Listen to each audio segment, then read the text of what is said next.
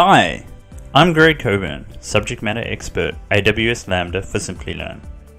I have over 16 years experience working in the IT industry across many verticals and from small startups to established enterprises. I have been working with AWS for approximately 8 years and have completed all 5 AWS certifications.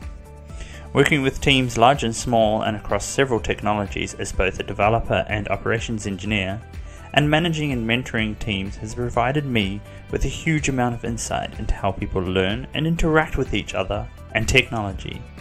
As an avid technology enthusiast, I've been volunteering with STEM education organizations, and in my spare time I build projects utilizing cloud, embedded systems, and Amazon Alexa Echoes. It's an amazing time to be alive, as the world is changing at the fastest rate ever, and technology is a very exciting field to be in. As a technologist, you must never stop learning and being curious. What is AWS Lambda? AWS Lambda is a function as a service, also known as FaaS, offering from AWS. Lambda also allows you to run small snippets of code that perform a very specific function in either a request response mode or a batch mode. You do not need to set up and manage a fleet of servers to scale out and adjust as load increases and decreases, but instead you leave much of the operational burden to AWS. Why should you use Lambda? You can build whole applications using Lambda and other AWS services. These types of applications have been coined serverless applications. While strictly speaking there are servers involved, you don't need to manage them. You can also use Lambda to provide operational glue or application glue, or to perform specific batch operations as part of your application system. Course offerings. Introduction to AWS Lambda course will provide an overview of how to get started using AWS Lambda and interacting with other AWS services to build complete systems to improve your workflow. This course will introduce you to the AWS Lambda console, basic IAM security setup for Lambda, CloudWatch logging and metrics, and reviewing CloudTrail logs. We will also provide insight into how to deploy several languages to Lambda via the command line as well as the console.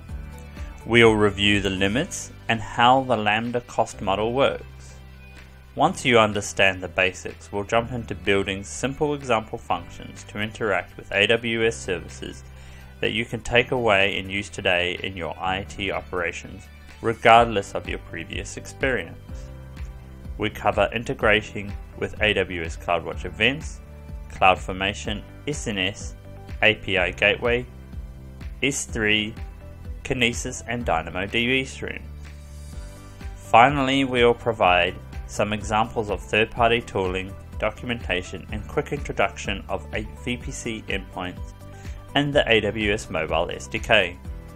We hope you'll walk away with new ideas that you can take with you to start automating your IT operations or building the next big serverless application. Simplilearn's Introduction to AWS Lambda course comprises 4 hours of e-learning, quiz questions at the end of each lesson, and 1 evaluative project. Teaching assistance support from the Simplilearn staff at any time during the course and for projects. Queries can also be submitted at help and support on simplilearn.com, or get connected with staff on Simple Talk and live chat options.